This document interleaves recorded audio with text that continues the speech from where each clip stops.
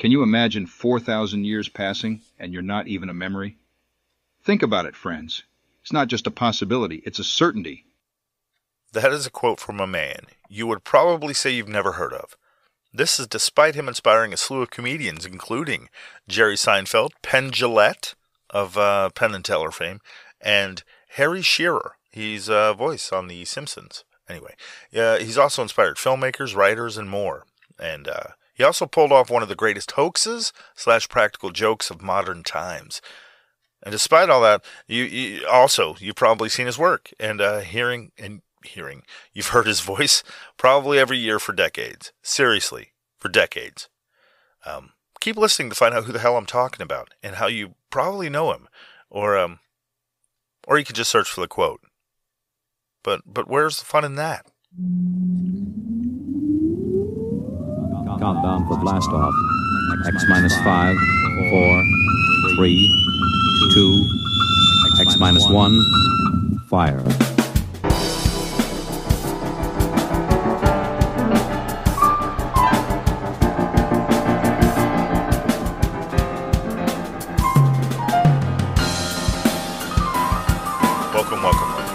Welcome to Elton Reads a Book a Week, the podcast version of sitting at the back of the class and the front of the class at the same time.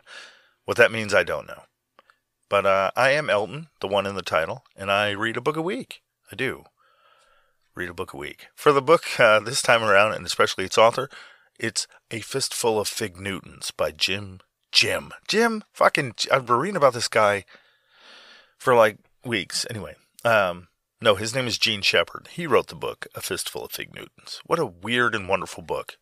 By a guy who had a weird, and many would say wonderful job. This one made me realize how hard it is for me to reconcile having a media celebrity type person be such a regular part of my life, yet never knowing anything about them. It's like learning the janitor that worked at your school, when you went to school, one of your schools.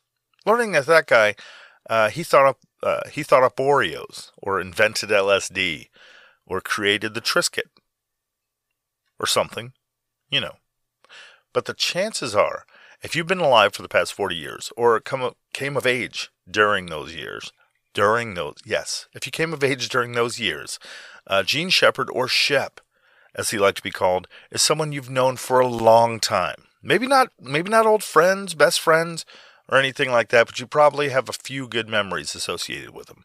Better still, if you grew up under the parental glow of a TV's nurturing light. You know him better than you know your neighbor, probably, because who the fuck knows their neighbors anymore? I say that from the perspective of a shut-in who views the people outside his windows as ghosts. Or they want to steal my soul, or, just deliver my Amazon packages. This brings me to our first sponsor, Amazon, a company committed to customer service that would like to remind you that last year, in an effort to combat the effects of inflation and still provide excellent customer service to their millions of Prime customers, Amazon distributed thousands of specially designed urination and defecation bottles made to be used while traveling, so all their drivers would have to make less stops, guaranteeing your packages arrived on time. Amazon, where our customers are a prime concern. Not our drivers or employees. And scene. No, that was in no way real or attached to reality in any way, shape, or form. Not that I know of, anyway. It did, however, more than likely ruin my chances of sponsorship by Amazon in a very real way. So, screw you, future Elton, and your need for money or to make money off this podcast. Screw yourself.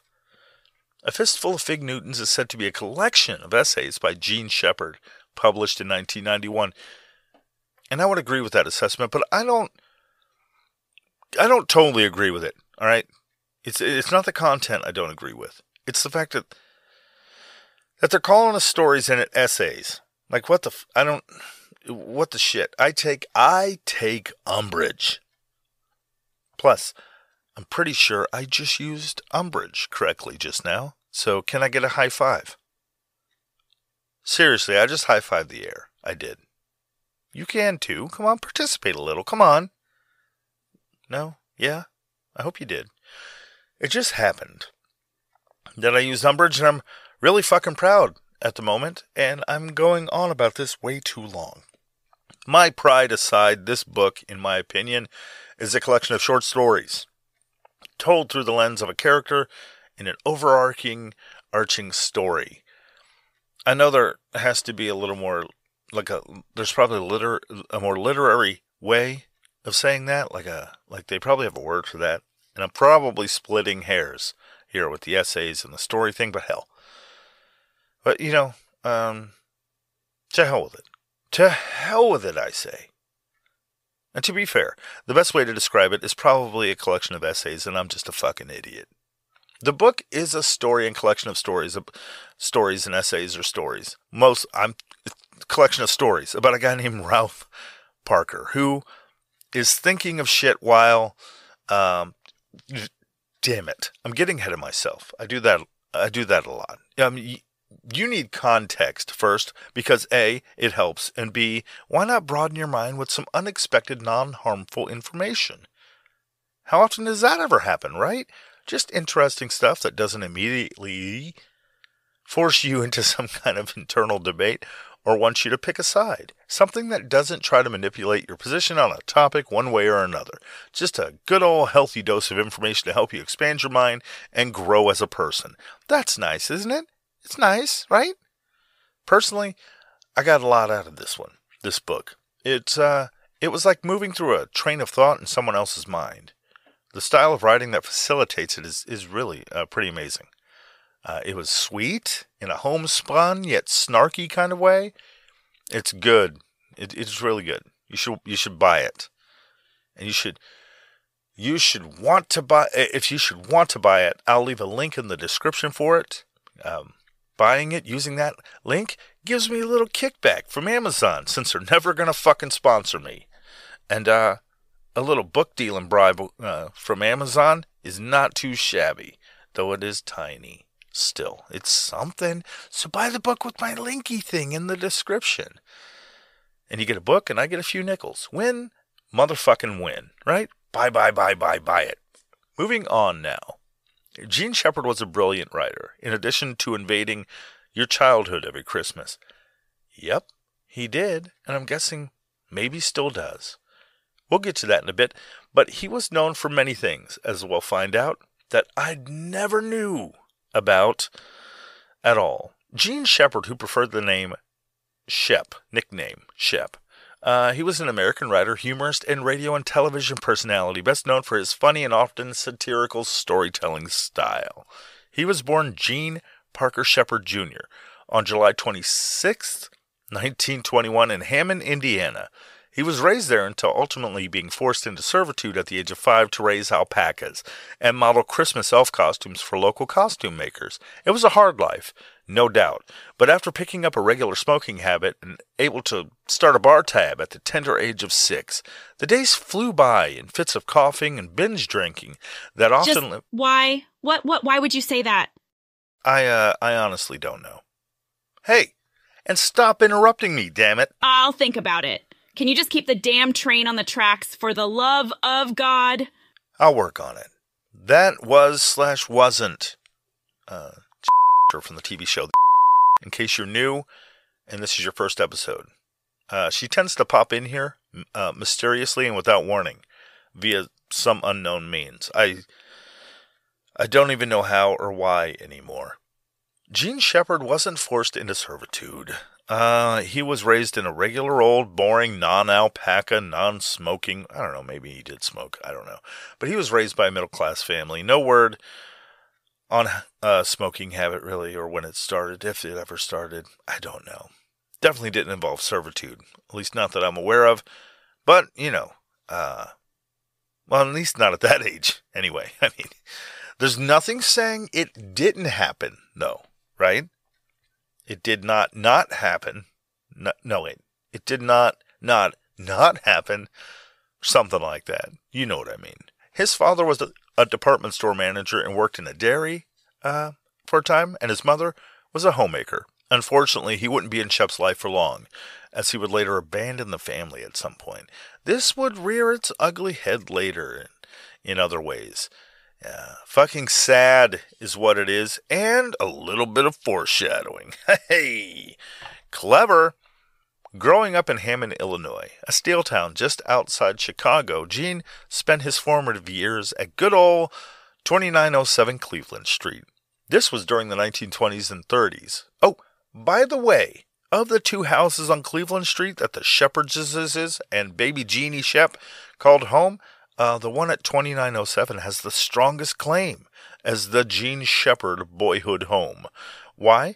Because on the fateful day of February, why can I never say that fucking month?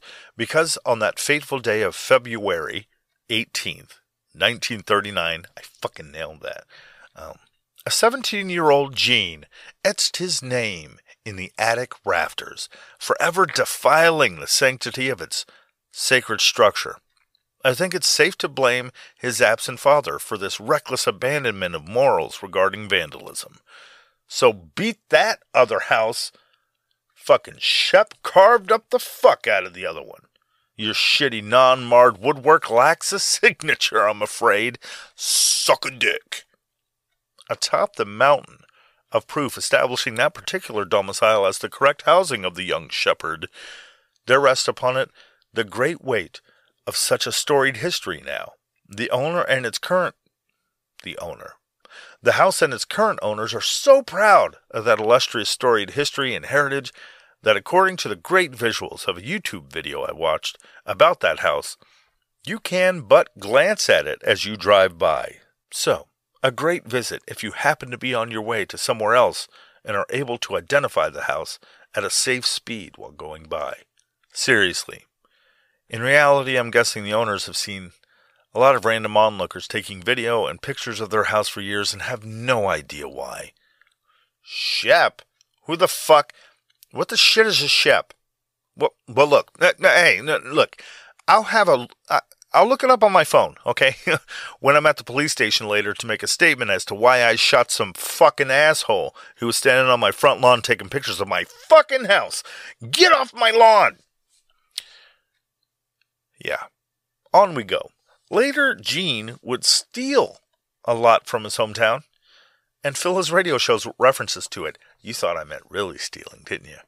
Like, he would steal, like, say, for instance, the main street in Old Hammond, Illinois, is Holman Avenue, which is the name of the fictional town he often talked about in his stories. Way to blatantly mine reality for your fun and profit, Gene. I'm sure the people of Hammond loved you prostituting their entire city to further your career. It's sickening, Gene. Sickening. I'm kidding. Shep's family lived in the Hessville neighborhood, where he also attended Warren G. Harding Elementary School, a school he would shit-talk a lot later, yet use as a setting for his many stories about growing up. His childhood neighborhood, his hood, would pop up a lot in his stories too. And despite his books and films containing the typical disclaimers about resemblance to individuals living or dead, times, all that, and that it's all been made up, he did actually live near families named Schwartz, Flickinger, and even Bumpus. Those names were reused famously for his popular kiddom stories. Kiddom. I don't know. As a I get it, kiddom, but it's not a word. Anyway, as a youth, he would briefly work as a mail carrier in a steel mill, earning his amateur radio license. He also did that. His call letters were W9QWN. He earned that license at the age of 16, while also working at a local Hammond, Indiana radio station, WJOB, W-Job, as an announcer while still in high school. So he did all that pretty young. And oddly enough, when I learned that in his ham radio days as a kid, he earned a license, I thought, earned? Don't you just send in money or something and they give you the license? No. To obtain a license, you need to pass a 35-question multiple choice A 35-question multiple-choice written licensing exam for which all the possible questions and answers are public information, so it's really not that hard. You need not,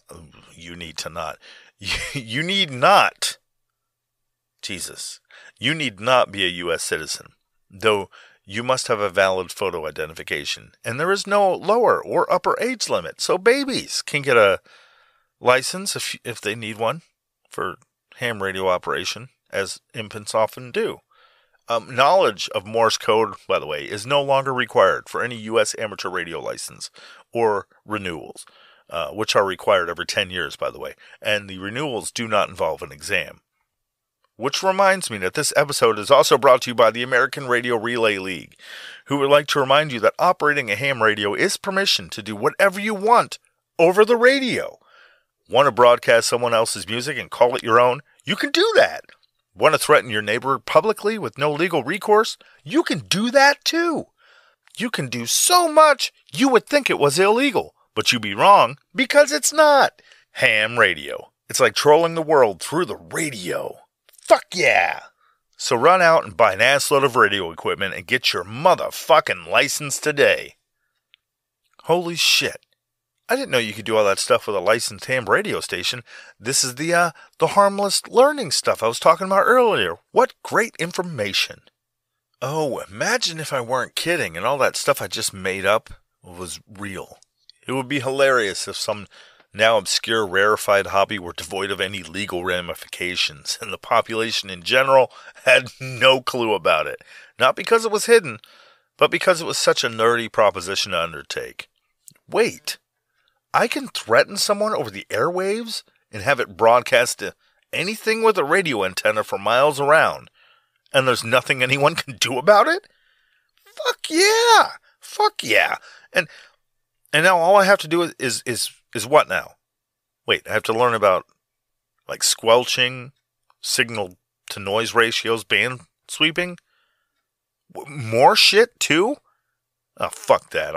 I'll fucking pass. I'm not a fucking nerd. The freedom isn't worth the boredom. I can imagine way too many people feeling that way, actually. Operating a ham radio does sound cool, though. There are a few sites online where you can listen to ham radio stations, and I spent almost an hour doing it.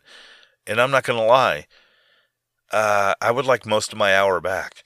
Other than being able to listen to Chinese radio and music coming out of Madrid, Spain, I don't get it. I'd probably be one of the people I made fun of earlier. I'm not going to lie. The people that just, it's too much to learn. That doesn't mean it's not fun. It's just not my thing, I think. God bless you, ham radio operators. You're doing amazing work that I'm probably never going to do or be interested enough in figuring out. I love you. After graduating from Hammond High School in 1939, Gene Shepard just so happened to be the exact right age for the meat grinder that was World War II.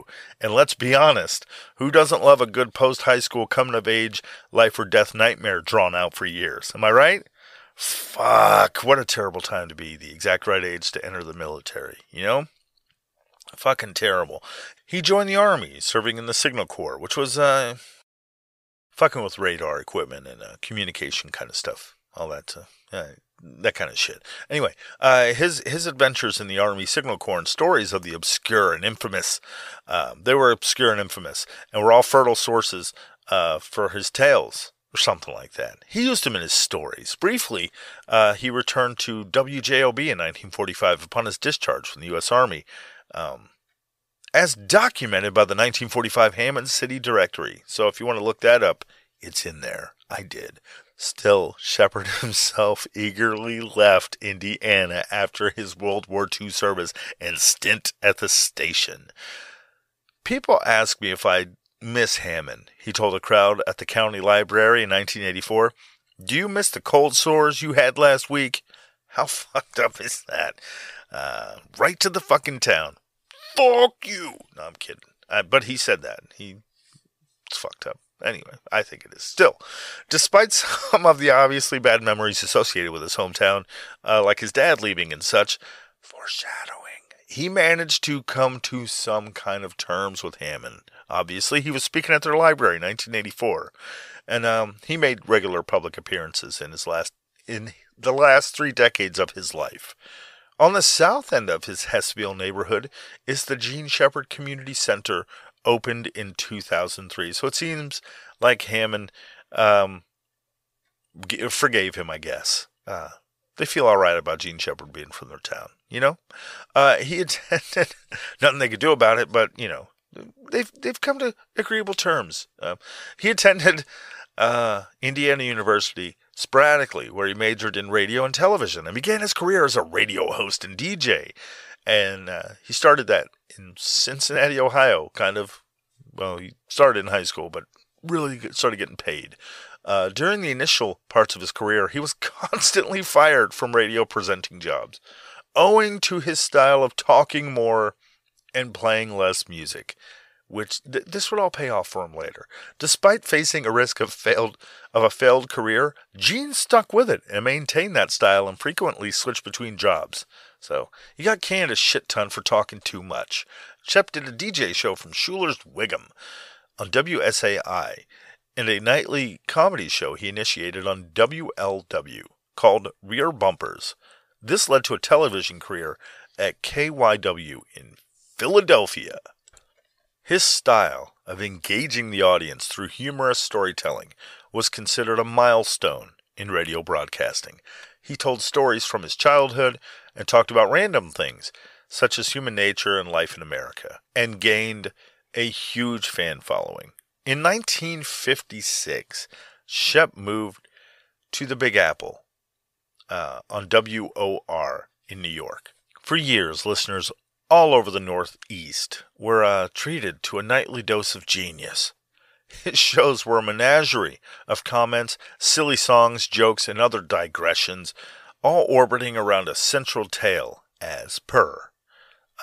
For 45 minutes, you laughed and wondered if he would remember to conclude the story at hand, and he always made it.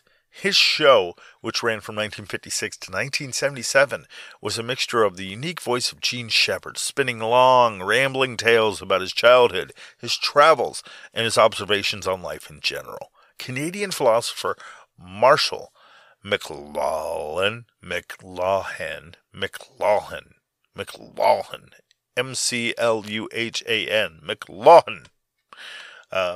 He once called Shep the first radio novelist. His other great radio expertise was live broadcasts on Saturday night from the Limelight, a nightclub in Greenwich Village. Greenwich Village. It's Greenwich Village. Fuck. It's that. Sometimes described as the inventor of the talk radio, he originated a unique type of show, featuring extended monologues, like I mentioned earlier, stories about his everyday life, pranks, and self-reflexive absurdist tangents.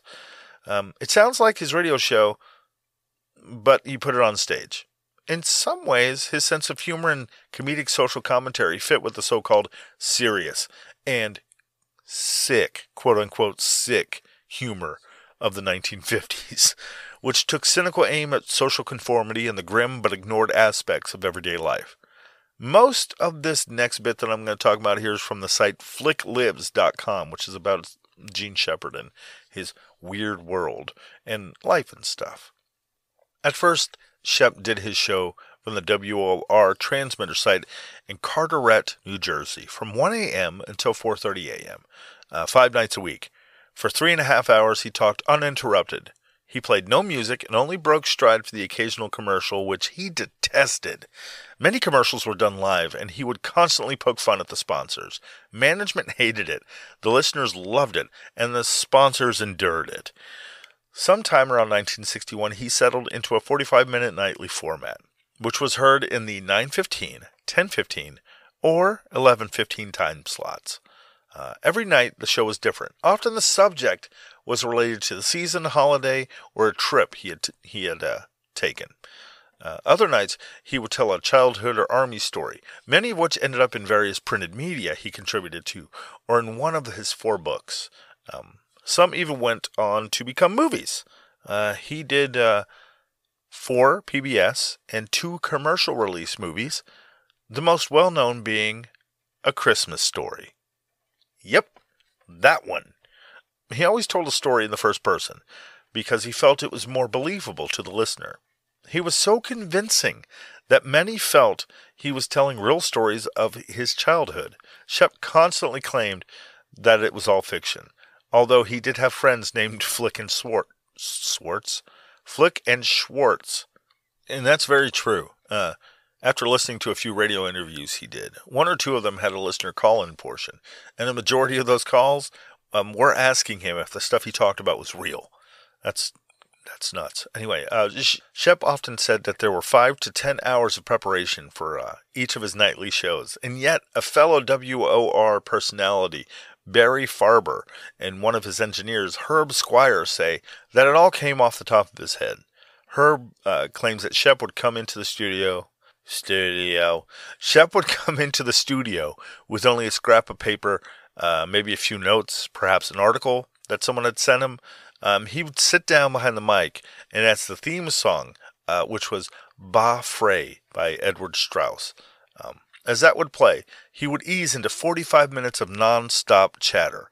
He would start out talking about a particular subject, and through the course of the show, would sidetrack to other related topics, and stuff like that. But as the theme music at the end of the show came to a close, he managed to tie it all together and bring the show to an end. Another stunt that he liked to pull was hurling invective. I love this. He would instruct his listeners to place their radios in the open window of their house and turn the volume all the way up. He would yell things over the radio like, "You filthy pragmatist, I'm gonna get you!" What a weird guy. But also pretty fucking funny.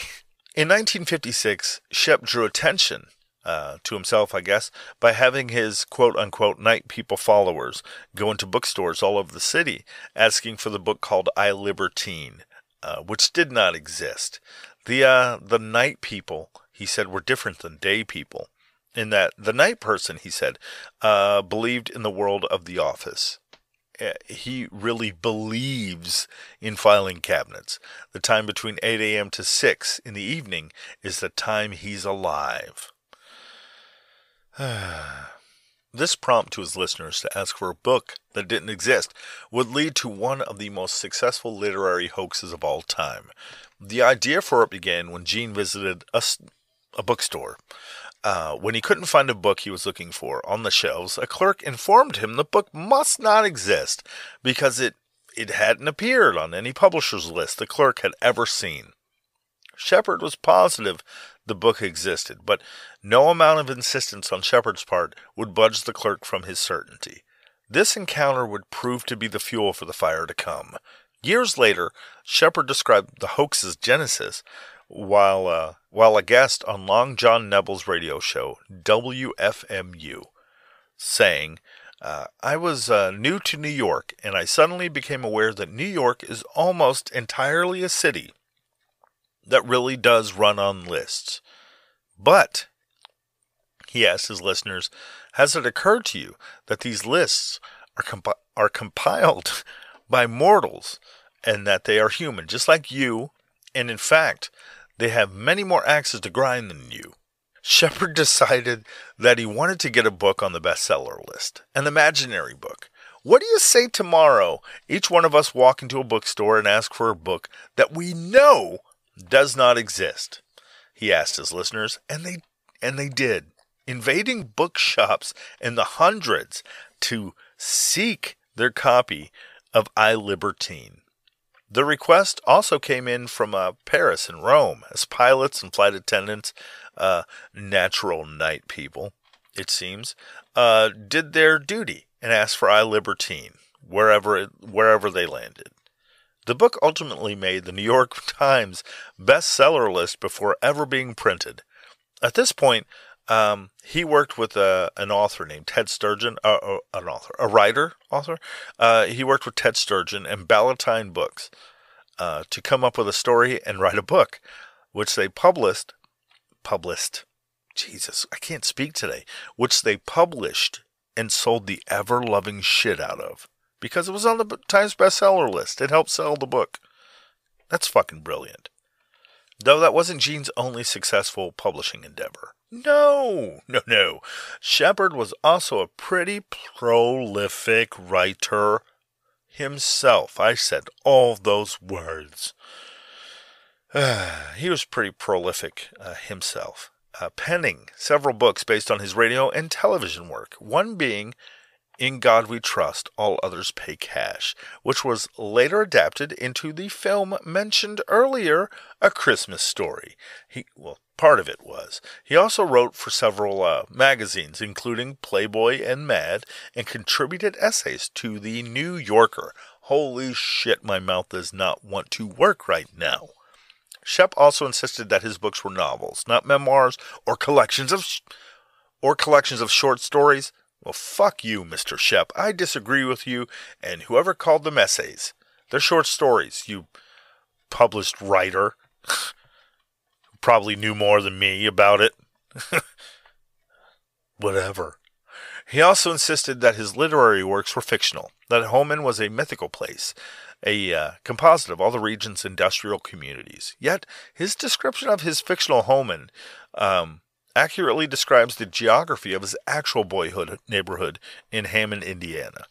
The Indiana Harbor steel mills. I can't speak today. Maybe I should just do it like that. The Indiana Harbor steel mills and the Standard Oil refinery were just a few miles upwind. Even closer was the polluted Grand Calumet River. To the south were the brackish waters of the Little Calumet. And to the east, the Gary City Dump. So much reality, yet so much fiction. With this... Fuck, what am I doing? Oh my God. With its... Wow, I'm sorry. Fuck me, man. Fucking hell. Should I feel like I want to keep going and doing that? I'll do one more. I'll do a little bit more. I'm sorry. I'm just self-indulging at this point. Fucking shit. With its grouchy parents, confrontations with school board, with schoolyard bullies. What is going on? Oh, okay. I'll start back at the beginning. The Indiana... I'm keeping all this in. I don't care. I'm losing my brain. Okay. I'm keeping this in. I'm so sorry. The Indiana Harbor Steel Mills and the Standard Oil Refinery were just a few miles upwind. Even closer was the polluted Grand Calumet River. To the south were the brackish waters of the Little Calumet, and to the east, the Gary City Dump. So much reality, yet so much fiction. With its grouchy parents' confrontations with schoolyard bullies, Gene Shepard's books were a fanciful blur of fiction sourced from reality. His masterful execution of that concoction made his books and the stories in them feel like memories made from real experiences. Shepard admired the now largely forgotten Midwestern author, George Ade, an author who came to prominence during the Indiana Golden Age of literature. I bet you didn't know there was one, but now you do. He was a columnist for the Chicago Tribune, authored over 20 books, and even penned several successful Broadway productions.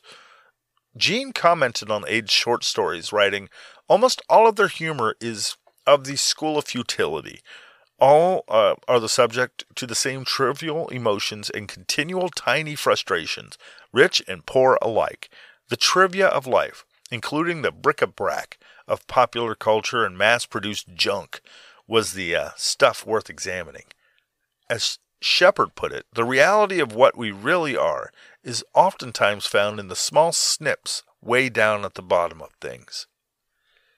In addition to his radio and writing work, Shepard also was a frequent guest on television talk shows, even hosting his own television show, Gene Shepard's America, in the 1970s. He also acted in several films, including The Phantom of the Open Hearth and The Great White Hope, which aired on public television nationwide. However, his most noteworthy accomplishment is the writing of the screenplay for the popular movie A Christmas Story. It's a classic from MGM Studios. The film has become a staple of holiday television. It was adapted from Red Ryder Nails the Cleveland Street Kid, one of the stories in Mr. Shepard's best-selling 1966 book, In God We Trust, All Others Pay Cash. The movie, which was co-written by Shep, was based on a story found in that book, which is a collection of semi-autobiographical short stories. See, Shep? God damn it.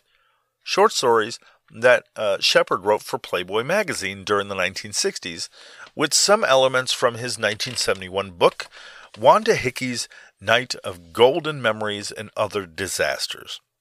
The core idea / story the movie is based on, of course, is The Duel in the Snow, or Red Ryder Nails the Cleveland Street Kid. A Christmas Story ritualistically plays on television in the United States all the fucking time, during the holidays, especially. Cable channels, TBS and TNT feature the TV marathon 24 Hours of Christmas Story. It is a polarizing bit of pop culture, actually. Some people love it, others hate it. I don't know how you would hate it, but some people do. And others see it as part of an anodyne backdrop in the march toward Christmas. Don't you? I mean, you know Christmas is coming when you see that on TV. This is how I kind of know who Gene Shepard was. I didn't know his name, you know. Of course, he was just the adult version of Ralphie narrating the movie. I never questioned it. Actually, I never even knew the person's name narrating. I was never curious as to who owned that voice, you know. Yet there it was, year after year, a staple of the holiday season. You know, it's every year. Thinking back, A Christmas Story was the only Christmas movie I could think of that I could really relate to. All the rest seemed a little too glossed over or over the top and sappy. You know, White Christmas, Miracle on 34th Street. All those movies just seemed a little too hokey or something. I don't know. A Christmas Story to me didn't have that kind of sheen. It was just snarky with a hint of sarcasm and angst. It was the perfect holiday movie for me, a disenfranchised, sullen, dark humor tinged kid who it was the right kind of movie for me to see during my formative years. You know what I mean? Still, never once did I, or anyone else I knew, bother to wonder who owned the voice that guided us through that movie. Shit. Wait. For those who have never seen the movie, of course, there's probably a few at this point. I mean, come on. Regular TV isn't a thing anymore. It's all YouTube and clips and Netflixing kind of services and shit. I should tell you what it is. You know, due diligence and all that. The movie was based on a handful of monologues by Gene Shepard. That's Shepard's folksy, streetwise voice you hear. And the voiceover narration is Ralphie's adult self. He's the one telling the tale, the narration. In addition to providing the voiceover narration, Gene Shepard wrote it, and he also had a cameo in the movie as a grouchy department store customer that tells Ralphie to go to the back of the line in the Santa line scene, you know, with the "you'll shoot your eye out" kid when he puts a boot in his face. That scene. The screenplay adaptation was written by Shepard himself, as I mentioned a few times already, along with Bob Clark, the director of the movie, and Gene Shepard's third wife, Lee Brown. It all started when Bob Clark, was in Miami driving to pick up his date, and he heard Shepard on the radio telling the story of Flick, a boy who was triple dog dared into putting his tongue on a metal pole in the dead of winter, and it instantly froze to the pole. Clark had never heard a story quite like that. He was so enthralled, he was 45 minutes late for his date. He was just circling the block to hear the rest of the story. He resolved right then, I will do a movie of this man's work. And it took him 12 years. Despite the movie eluding a sense of nostalgia for simpler times or some bygone era, most of the people alive to see the movie weren't allowed to see that era. Gene never saw it that way. Shepard hated the idea that people thought his work was nostalgic. He described it as anti-sentimental, as a matter of fact. If you really read it, you realize it's a put-down of what most people think it stands for. It's anti-nostalgic writing. Shepard's biographer, Gene Bergman, points out that the line in the film that best describes Shepard's attitude towards life is when they're getting ready for Christmas dinner, and the old man is sitting in the living room reading the funny papers. The viewer can see the Bumpus's hounds starting to trot past him, but he doesn't see them because the paper's blocking his view. And of course, we know what's going to happen. The hounds are going to get a hold of the Christmas turkey. It's a good scene in that movie. So Shepard says in his voice narration, life is like that. Sometimes at the height of our revelries, when our joy is at its zenith, when all is most right with the world, the most unthinkable disasters descend upon us. Hey, real quick, sorry to cut in here, but you know what's better than Christmas, Elton? An ad break. You know what else is better than Christmas? The look on your face when I told you that. Cut to an ad!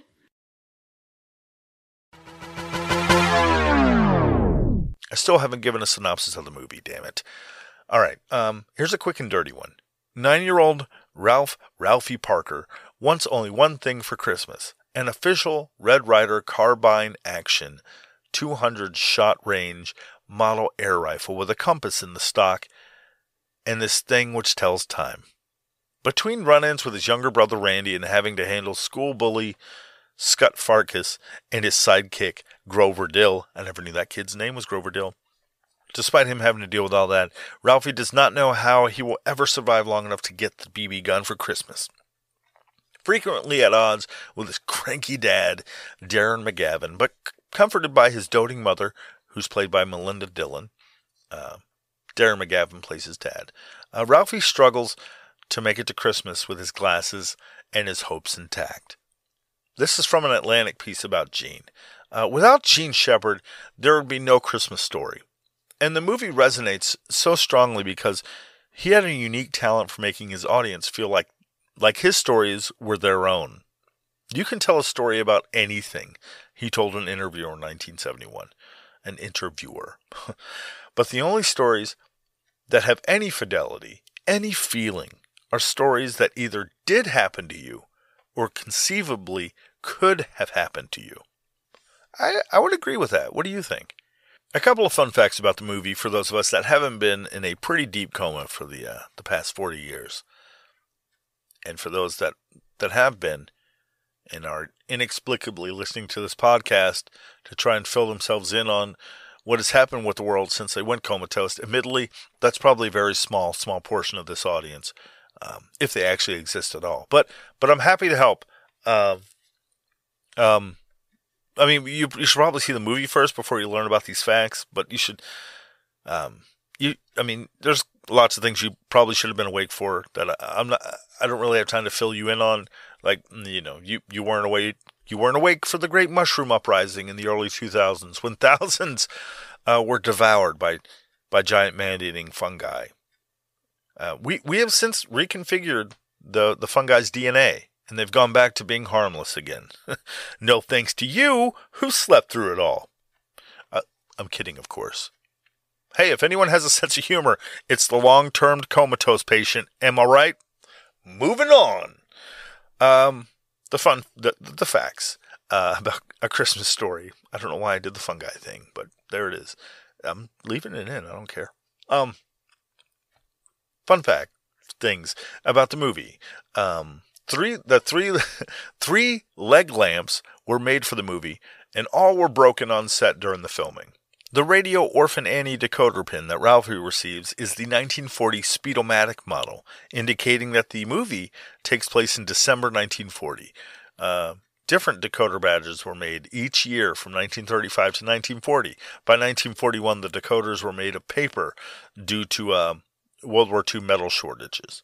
The film was released just before Thanksgiving and became a surprise hit. By the time Christmas rolled around, the movie had already been pulled from most theaters because it had been played out. They're only in theaters for so long. After complaints were lodged at the theater owners and the studio, the film played on select screens until after the first of the year, 1984. A Christmas Story inspired the creation of the Wonder Years television show, if you remember that one. Bob Clark had the idea to cut the floors out of the set. This I didn't know. He cut the floors out of the set so that the camera would be at Ralphie's height, at 4 feet 2 inches, so that the perspective is not that of the adults looking down on the child actors, but Ralphie's point of view looking up, trying to make sense out of the frustrating and unfathomable adult world. I didn't realize that, seeing that movie so many times, that the camera was actually low. That's crazy. Ralphie's rapture, as his hand glides up the lamp's prosthetic fishnet leg, that reaction was actually totally real.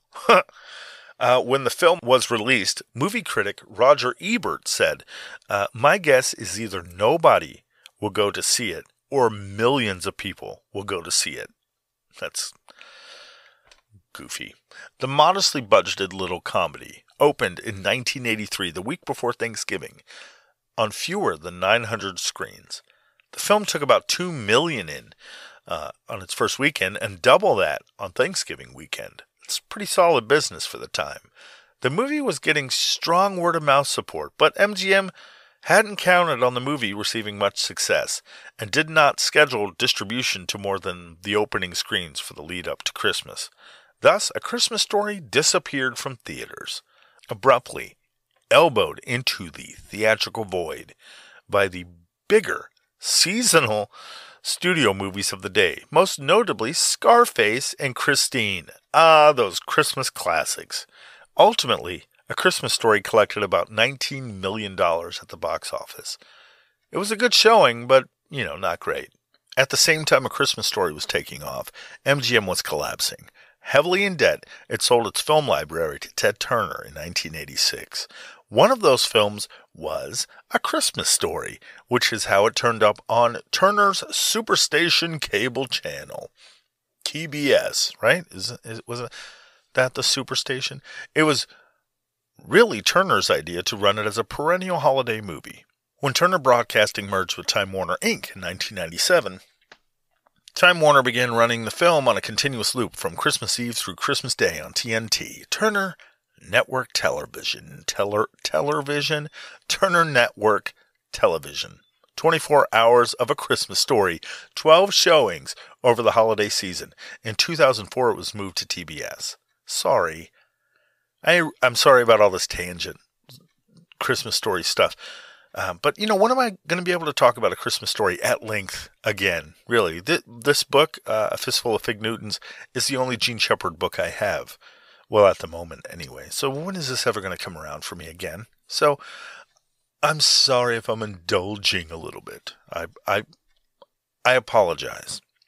All right, back to Gene and his untimely mystery and end. Then the book. Well, wait. Okay, so his mystery wasn't untimely, and his death wasn't a mystery. It was actually pretty mundane. Unfortunate, yes, but also not unnatural, I guess. Still, I'll explain. Gene liked his privacy a lot. His date of birth, even the one I gave earlier, is actually in contention. It's been given variously as either July 21st or July 26th. Hell, even the years range from 1921 to 1929. He was married 4 times, but only 3, starting with his second wife, are mentioned in most sources. His first wife marriage. His first marriage was to Barbara Mattoon in March of 1947. His second was Joan Laverne Warner. They were married September 9th, 1950 to 1957. They had 2 kids, a son, Randall, and daughter, Adrian. Gene's third wife was Lois June Nettleton from December of 1960 to 1967. His last wife was Nancy Lee Prescott alternately known as Lee Brown in some places. They were married from 1977. Married. Jesus, listen to me. They were married from 1977 to to his death in Florida, USA. When Gene passed away, his wife, Lee Brown, who was also his agent and producer, who herself died after 21 years of marriage, told a family friend that they had no children and that there were no survivors. As far as children were concerned, that wasn't true, of course. But whether she knew that or not, who knows?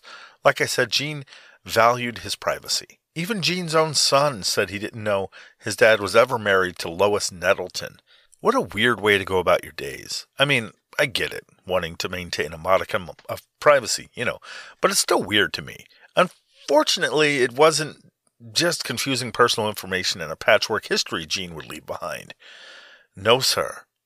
He also spread around a fair share of misery, too. As it would happen, a horrible precedent was set in Gene's childhood when his father left him, and eventually made its way into Gene's children's lives. Gene left his children and their mother when his son Randall was 6, shortly before his parents divorced in 1957. His sister, Adrian Shepard, now 42, was born shortly after Mr. Shepard left. Randall, his son, said, "He went out of his way not to acknowledge that he even had us," said the younger Mr. Shepard, a film editor in Irvington, New York, when he was describing their relationship with their father as estranged. Randall said he didn't even know whether his uncle, who was also named Randall Shepard, Randy Shepard, he didn't know whether he was still alive or not, which is kind of sad and terrible. Gene Shepard, the not-so-great father, New York radio raconteur, and author, I said that wrong, I'm guessing, fuck it, I don't care, an author whose rambling jazz-like monologues on the air puzzled many, delighted others, and earned him a sizable cult following over 2 decades. He died of natural causes at 3:20 a.m. in Lee Memorial Hospital near his home in Sanibel Island, Florida, on Saturday, October 16, 1999. He is believed to have been in his 70s. Some sources say 68, some say 78. No one is really sure other than Gene Shepard. But he is dead. Super, super, super dead. Definitely dead. So this brings us around, not quite in a circle, or even a circle at all, but around to my awful segue into Gene's book from 1987, A Fistful of Fig Newtons. A book consisting of 22 essay collections of essays, in the wonderful voice / style of Gene Shepard. I was trying to think of a way to honor Gene Shepard's style, and I thought he should talk about his own stories. So I rummaged around and found some of him talking about him. Well, him talking about his book in particular. He does it better than I could, seriously. For instance, here he is talking about the first story in the book. The story is titled A Fistful of Fig Newtons, which comes from the book A Fistful of Fig Newtons. How convenient, Gene. He's telling it to, the interview is with his fellow legend, radio and TV and such, the equally dead Larry King, on The Larry King Show, who named the show after the guy hosting it, kind of like I did. As it happens, these guys, Gene and Larry, have a knack for repurposing obvious titling. A Fistful of Fig Newtons. Do you title your own books? Of course. All right. What is A Fistful of Fig Newtons about? I do not imagine it is about the cookie. No, it's about I have that hunch. It's about a great derby. It's a tremendous athletic contest that took place at 2 o'clock in the morning in a Midwestern University dormitory between 4 men who were being consumed by boredom. It was a Friday night, and it was raining hard. And all of a sudden, one of them announced that he had hidden under his bunk a 2-pound box of Fig Newtons. And the 4 of them sat there and ate the box of Fig Newtons. The rain kept coming down, Larry. And outside, you could see across the campus square, you could see an arrow pointing down at Joe's Route 41 diner. And you could see that red arrow just saying, eat, eat, eat, eat. And they kept sitting around eating. It was 2, 3 in the morning. And then an intellectual from the floor below came wandering up, who was a history major. Tall, thin, 6'4", 85 pounds. He looks in at the crowd. He says, "Are you gentlemen all enjoying these fig Newtons?" And I said, "Yes." He said, "Any of you care for a sporting venture tonight?" And the 4 of them looked up, one of whom, by the way, was a Big Ten tackle. He was ready for any kind of sporting ventures. And he said, "What kind of sporting venture?" He says, "Well, I have here a box of, well, some would call it a laxative. It is also said by some that it is a delicious chocolate-flavored medicine. We're going to have a contest tonight. Okay. Who can stay in the room the longest?" Now, how did that, can you, the hardest thing to explain, the birth of that idea? The birth of that idea. Well, it came from a thing that happened to me in the Army. I was in a radar company, Larry, and we were isolated. This was like MASH. We were isolated millions of miles from civilization in a steaming jungle where the temperature was 200-300 degrees, and late at night you could hear the sound of bull alligators looking for business sexually. You hear this roar out in the darkness. We were bored, covered with mosquitoes. And somebody discovered that the Coke machine, when you'd put a dime in for a Coke, a bottle would come out, and there was a name of a city on the bottom. It would say Cleveland, or it would say Detroit. And so a betting pool began to build up. Who would get a bottle from the furthest away this week? And by the end of the week, there would be maybe $500, $600, $700, $1,000 riding on this. And it hit me one late at night that boredom, I think, is one of the great motivating forces in the world. I think people fight wars because of boredom. And that's the story of these guys did this insane thing out of pure boredom. Boredom is a greater motivating force in people's lives than sex or anything. Damn, was he good at this or what? He would have made a fortune in podcasting. That interview led me through that interview actually led me down a whole Gene Shepard rabbit hole, which sounds a lot more gross than it was. There were a slew of Gene Shepard interviews on YouTube, lots of his shows, both radio and TV, book readings and such. Ultimately, that led me to this gem of Gene talking to David Letterman. It's amazing the way Letterman seems to come into this interview ready to sleepwalk his way through it. Kind of a let's get through this boring shit so we can get to the party guests the people really came for kind of attitude. Yet, by the end of Shep's time in the chair, Gene has Dave in the audience in the palm of his hand. The guy really, really was a great storyteller. From the book A Fistful of Fig Newtons, tell me about, for example, the chapter Lost at Sea. Well, Lost at Sea, David, is about a thing that all of us have gone through. You went to school once, didn't you? I had some education, right. Yes. Well, here I was at the age of 9, already in a bad position in life because I was going to a school named after the worst president in history. And I didn't know it. It was the Warren G. Harding School. And I imagine there's some kid right now going to the Richard Nixon School. Isn't it, Richard Nixon? You know? And I was going to the Warren G. Harding School. I'm sitting back there in the alphabetical ghetto, the last third of the alphabet, me and Schwartz, and Chester Wisniewski, and behind us was Zinsmeister. And we'd sit there. We couldn't see. We couldn't hear. And that classroom would extend up in front of us, and you could see the sun coming in. And Miss Shields would be up there in the front. She was wearing a blue Brillo pad on her head. You know? We couldn't see what was going on. And I'd hear her talking. She'd say things like, and to me, that's education. Pretty much it, huh? And once in a while, a word would come out. And I remember one day we were sitting back there, and I hear this phrase, Olivia, exports tin. The only thing I ever learned all of my days in school. And I use it to this day. I said it to Norman Mailer the other day. I said, Mailer, Bolivia exports tin. He says, my God, that's true. Then you walk away quick and get a drink, before you're discovered. Yeah. But algebra was the thing that finally proved my undoing, Dave. And I remember I went to high school. I had been able to go all the way through my grade school without once being called on.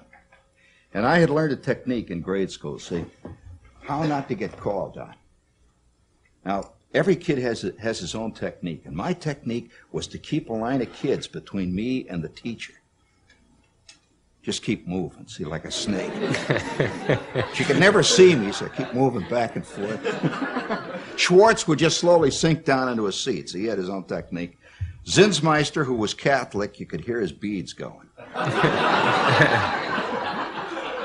You know the fear of failure. See, well, I get into high school, see, and I had been able to fake my way all the way through grade school, never got called on. And all of a sudden, I'm in this class, and it's Mr. Settlemeyer, and it's algebra. And 5 minutes into the class, the first day, Dave, I knew I was 6 weeks behind.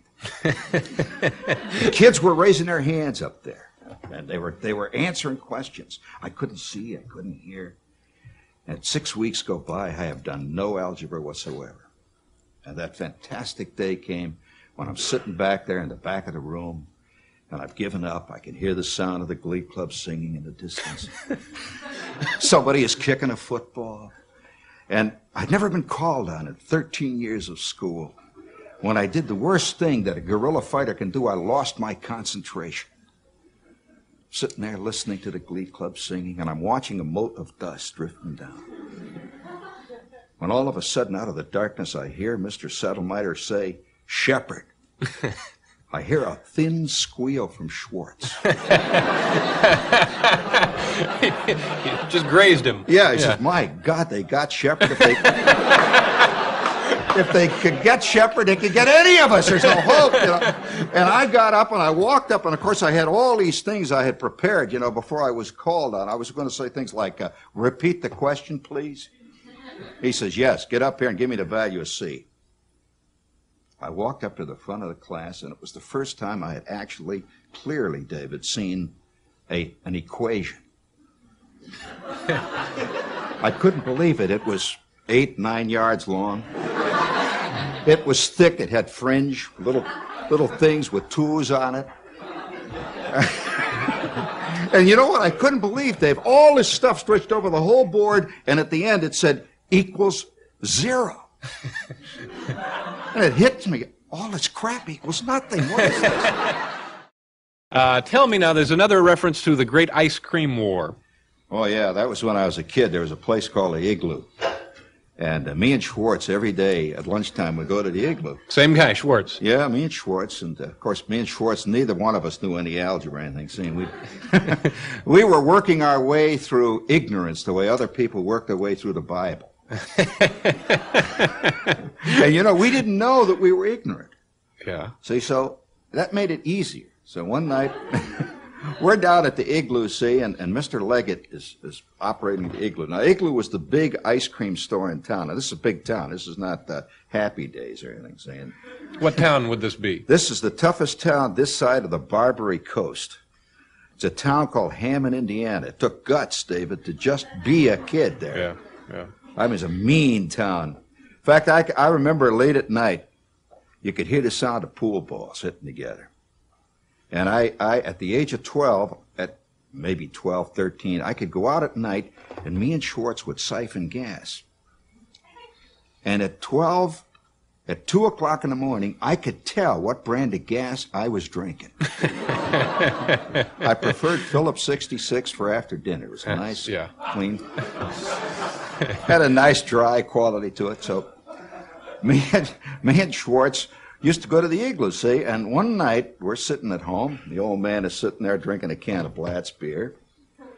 My mother's wearing her chenille Chinese red bathrobe with the aluminum rheostats in the hair. By the way, we had a sink that every night at 6:15 would go. My much mother Blatz, jumped up huh? with the Brillo pad, see? She figured she could Brill away all evil in the world if she got the ultimate Brillo pad. And she'd look down in the sink. There'd be a pause. The old man would put his Blatz down on the table and look up. And then the sink would go. My mother jumped back. One beat. It'd just go one beat, boop, and then up would come Mrs. Bruner's coffee grounds from next door. It could have been worse, I guess. Well, it was Hammond, you know. We traded coffee. Yes, it was worse one night, by the way. Mr. Bruner came home at 2 o'clock in the morning and the plumbing backed up. Oh, my. And that was fantastic. So began to learn about reality, and we used to hang around the igloo. So this one night, the phone rings, and Mrs. Anderson is on the phone. She says to my mother, Mrs. Anderson, she says, they're having a price war down at the igloo. Now, do you know what a price war is? That's when prices go down. It's hard to believe it. So we run out and jump in the Oldsmobile. My old man was an Oldsmobile owner, David, the way other people are Baptists. You wake him up at 2 in the morning and say, what are you? And he says, I'm an Olds man. Yeah. And we get to Olds and we drive down. There's a whole crowd of people. Thousands of people are going down the street. It turns out that right across the street from the igloo, a place called the Happy Cow has opened. Actually, it was owned by Borden's. You remember Elsie the cow? Had a big plastic cow, and he is going to put the igloo out of business. Big corporation. And Mr. Leggett has written on the front of his window, ice cream cones, triple deck, 7 cents. My God, everybody they were coming from Michigan. Well, the guy comes running out from the Happy Cow, and we're all standing there waiting in line to get our ice cream cones, and he writes on his window, ice cream cones, 3 cents. It's 2 o'clock in the morning now, and they're starting to arrive from Iowa. The panic was on him, and finally Liggett had it. He had it up to here. He just went out and wrote all across the front of his store, ice cream cones free, all you can take. And God, the place rocked. And 2 days later, the Happy Cow was out of business. They did it. Mr. Liggett did it. And it taught me at that point that if you're willing to give away everything you got, you can win, gang. You can win. Let's hear it for Leggett. To tell you the truth, I came into this book because of the title. All right. It was a bizarre book sitting on the shelf with that title, A Fistful of Fig Newtons. Fucking weird. I'm pretty sure I picked it up at Goodwill, which if you're an avid reader, and you should be, thrift stores are a great way to find surprisingly eclectic books, and a variety of them from both recent and old titles. I'm always surprised. So when I saw Fistful of Fig Newtons, I had to see what it was about. The author's name did seem kind of familiar, and I didn't know why, really. But it was the title and the 99-cent price tag that really sold me. Now, after reading and learning a little about him, I feel he might have a bigger influence on me and what I do here than I would have thought. Plus, hearing his voice brought back a lot of memories of watching A Christmas Story over the years. Then I thought it would have been cool just to talk to him, you know? That's not an easy thing to do, unfortunately, because, of how dead he is. So, I had one hell of a time contacting him for this episode. The internet is supposed to hold the collective knowledge of the entire human race, and I think I tried this before, and it didn't work out, but all on the internet and everywhere else, there's not one way to reliably contact a dead person. Hell, get this, the dead of any kind. Human or animal. What the fucking fuck, science? You haven't figured this out since the last time? You can communicate with someone on the other side of the fucking globe, damn near simultaneously, with video. But reaching out to one fucking dead person, it's impossible. What is NASA even for? So, in desperation, I reached out to the only person I could think of who might be able to get me on the right path to communicating with someone who was super dead and not on this earthly plane anymore. How can I get in contact with Gene Shepherd? You're joking, right? This is another one of your bits, right? What are you talking about? I'm serious. It's not a bit. I'm not going to help you dig up Gene Shepherd for your podcast, Elton. There's no way in hell that's happening. I'm not asking you to dig up anything. Oh, okay, because, whoa, I thought you had gone completely insane there for a minute. Yeah. No digging up bodies. That's well, crazy. That's good, because things were starting to sound a little unhinged and, frankly, kind of creepy, Elton. I mean, hearing you talk about bringing dead people back, you've got to admit. No, I need your help in contacting Gene Shepherd. There it is. Now, I know you've gone completely insane. Come on. What's the big deal? What would lead you to believe I could possibly contact a dead person, Elton? That's insane. You're insane. Insane like a fox? How are you not under constant supervision? I just want to finish out the episode strong. By raising the dead. By speaking to the dead. That's not better. All right, look, I'll send out an email or something. I'm not promising anything. This is beyond bonkers. I'll say it's for wow. I can't even come up with a good reason. Just in the meantime, sign up for some therapy, Elton. And not the run-of-the-mill stuff either. You're going to need that deep dive business. I will. I'm not done. That I need to reevaluate my existence. Heavy medicated, multiple doctor, military grade therapy. Know what I'm saying? I do. Yes, I do. Thank you. Thank you. And then I waited, thinking she had given up on me and found some other podcast to ambiguously exist within and participate with, when all of a sudden... Wow. Okay, so I called somebody I know who knows a guy, who knows another guy, who knows a lady. It's not important. They told me what you have to say to, I cannot believe I'm about to say this, to conjure the spirit of dead, super dead Gene Shepherd. It's a lot of stuff in Latin. What have I become in even being part of this? Seriously? What? Oh, this is great! Yeah. So where do you want me to send this Latin stuff to? What do you mean? What do you mean, what do I mean? I mean, where am I sending this Latin spell thing to? Conjure the spirit of Gene Shepherd is what I mean. You asked for it. I know, but I don't speak Latin. Are you just now finding all the flaws in your bonkers plan now? Well, I don't know how to speak Latin either. Oh, come on. You could do it. I believe in you. You think believing in somebody is going to help them speak a 1,000-year-old dead language? It couldn't hurt. God help me. Don't ever ask me for anything ever again. I swear I never will. I promise. I hope this works, and he materializes long enough to eat your face. You're the best. Well, after a lot of help from the internet, practicing all day, and drinking way too much coffee, this is it. This should be you doing this, but when you're already an accomplice in what is probably violating the laws of existence, why stop now, right? You're the bestest ever. Shut it, shush. And then she spoke the words. Et sizi vox artificialis tantum gene fisher sum clone, spiritum Joannis pastoris esit jocularium dabo, forsitan tantum hunc quoque vocem artificialem accipiemus, o bene futuis. Then we both waited and did that some more, and then some more. We waited, and then we waited and waited.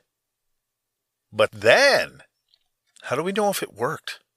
I imagine we'll know if and when we hear his tortured screams as he's being dragged back to the realm of the living to participate in a comedy podcast about books, Elton. Jesus, are you serious? How would I know what's going to happen? I've never raised the dead before, Elton. Right. I'm just anxious. I think it worked. I can sense a change, almost like I can feel a new presence here with us. Really? No, but usually I don't feel the presence of dead people. Well, that's great to know. It doesn't help this, but great to know. Oh, I almost forgot. Oh, right, they told me you would need a radio. You have to tune it to a station or something that's just static. I didn't get it. They said something about EVP and other ghost stuff I didn't care to remember because I'm already in this too deep anyway. Plus, I'm fairly sure I may have jeopardized my entry into heaven because of all of this already. So as far as I'm concerned, since I haven't heard back from God yet, I figured less is best. So you're on your own with all that. Well, thanks so much for the help. Thank you for everything. You are. Welcome. I'm going to pray to every god I can think of for forgiveness and spray myself and everything I own down with holy water now. Good luck with violating all of the physics and countless religious tenets. I think the universe, God, and everything else should be fine. If it helps, I take full responsibility. For my sake, I hope so. Oh, and this is on the record. This is all you're doing, Elton. You hear that, God? This is all his fault, not mine. You're such a team player. Uh-huh. Just try not to spook the ghost of Gene Shepard, okay? I'm not reconjuring any more dead radio show hosts. If you scare him off with your insipid tales of the mundane and trial and error style of comedy you keep doing for some reason. Look, just try not to be, you for the rest of this episode. Maybe that'll work. You're hilarious. Well, somebody around here should take a crack at it sometime, right? Oh, nice.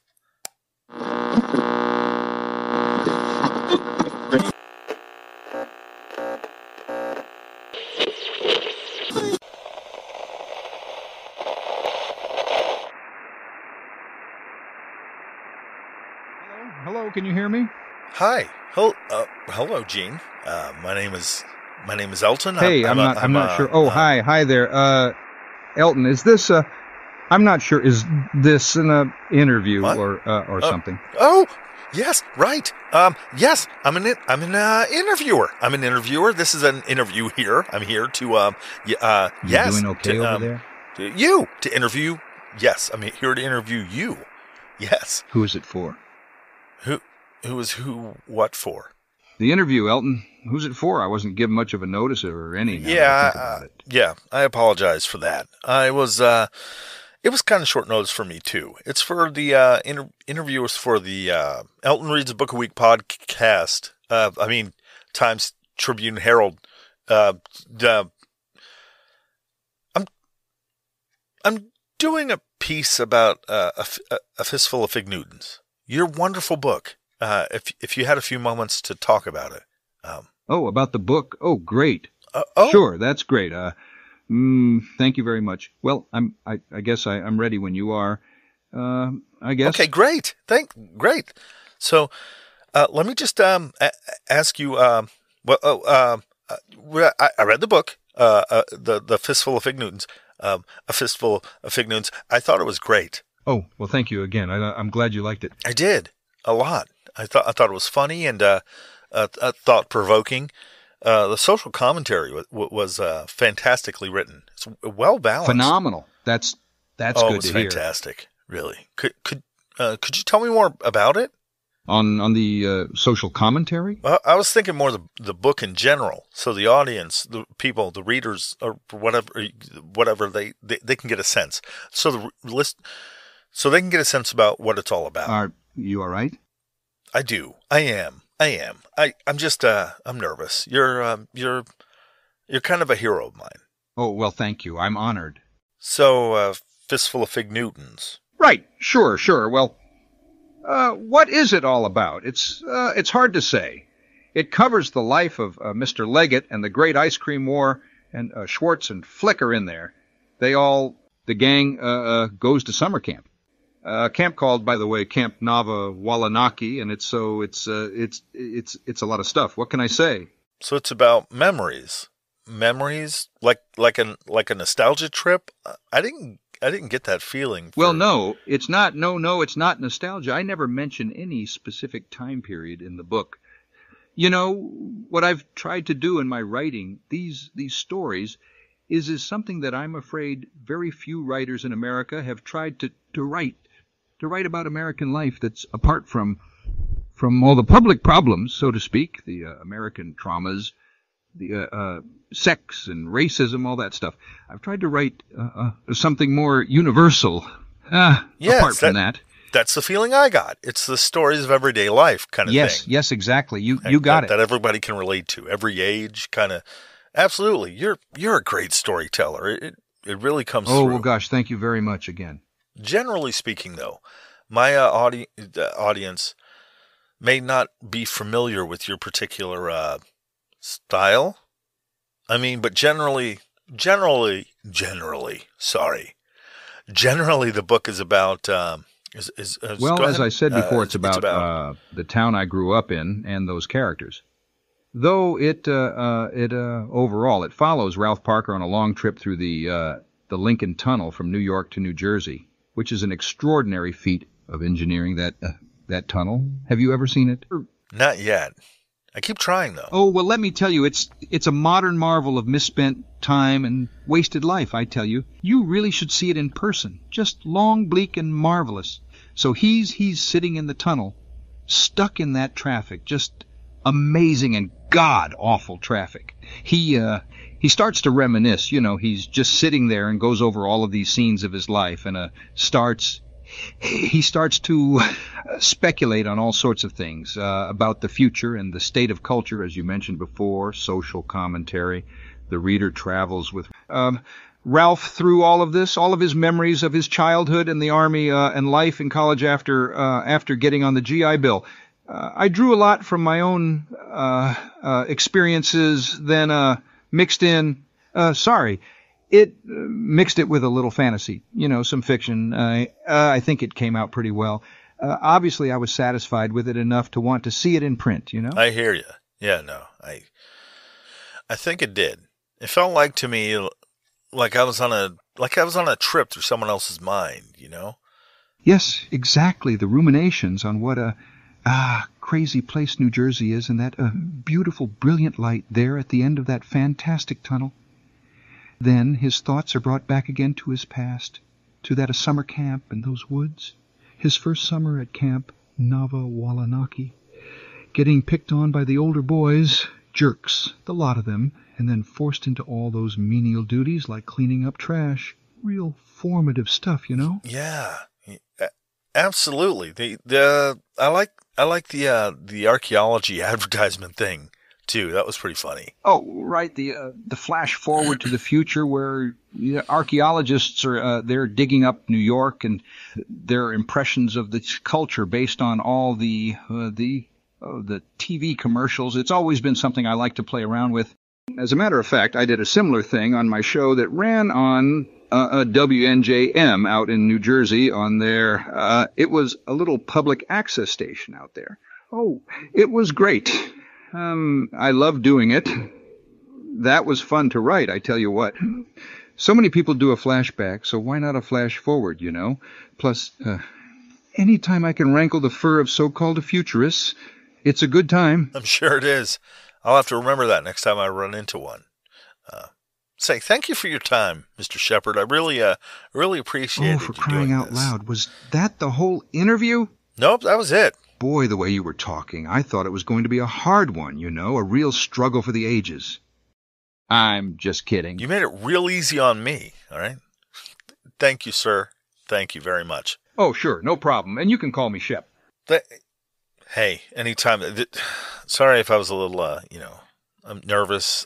Well, Elton, I think you did a great job. You sound a little inexperienced if you don't mind me saying, but you did a great job. Believe me, I know it can be difficult, but you pulled it off really well. Thank you. Thank you, Mr. Shepard. That means a lot. It really does. I'll let you get back to the rest of your day or night or I appreciate your time. Thank you too, Elton. Take care.